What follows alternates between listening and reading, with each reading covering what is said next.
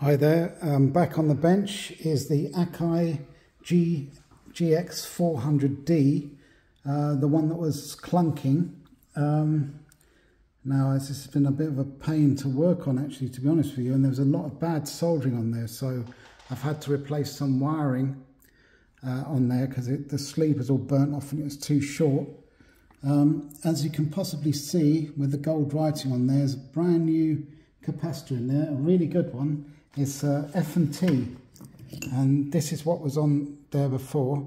This is the wrong value. It's 220 microfarad. I've put the proper 100 mic. This is 160 volt. The one I put in is 350 volts. It's designed for tube amps, but F&T is probably about the best one you can get.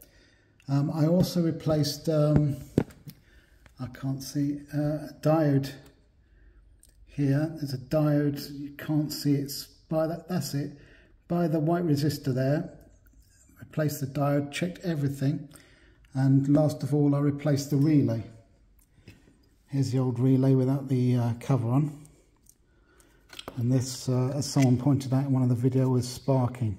Now I've never seen a video not, a relay, sorry, video. I've never seen a relay not holding before. It's usually the solenoid that doesn't hold, maybe through lack of adjustment. Anyway, I've replaced this now. Got it wired to the lamp. So if I switch it on,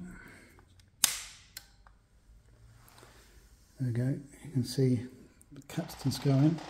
I'm going to hold this here, up here, and press play. And as you can see, it's not clunking anymore. The pinch rollers are in play.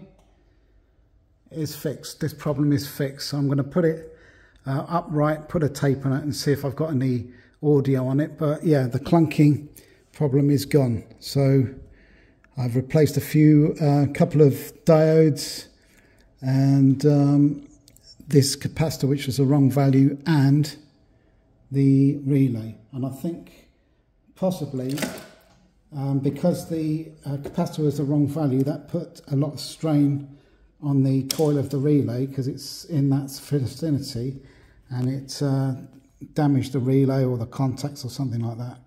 So now it should be all right. So I'm going to piece it back together. There's a lot of screws missing here as well. All of these screws down here were missing. This board was loose and rattling about. I'm going to make sure all the screws are in, everything is proper, and hopefully when I power it up and test it with a tape, it should be all right, pretty much, apart from maybe a small tune-up. Thank you very much for watching. Please like and subscribe. I'm reorganising the office a bit. I've got some important visitor coming next week, and there we go. You can see I've got my racking in there. Nothing's on the floor, it's all on racking, which is a good thing. And got my little doggy Leica, who is asleep. Anyway, so yeah, hopefully this is another one done. Thank you very much for watching.